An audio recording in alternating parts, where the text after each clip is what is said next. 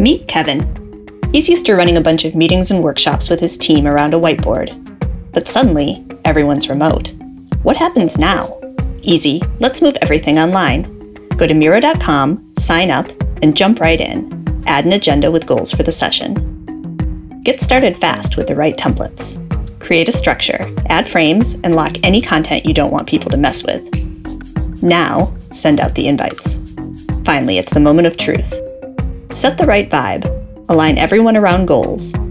Go over the basic tools. Start with an icebreaker to warm everyone up.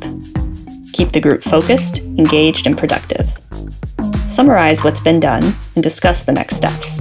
Transform the results into a presentation on the spot, or wait until later. Run a quick retrospective. Give everyone a high five. The team did great. Your team can accomplish great things in Miro too. Try it for yourself.